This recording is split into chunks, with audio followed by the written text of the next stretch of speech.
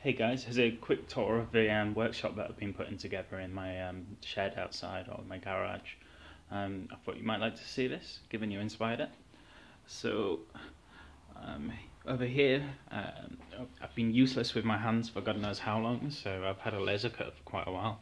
It was really good for just plugging values in, hitting go, and your parts come out. So here was me making some Christmas decorations.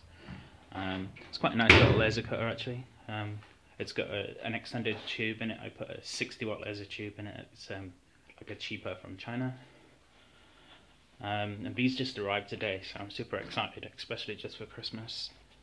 So my new bandsaw, it's a little weedy, but it does a job, just about. Definitely good for a first-time woodworker like me.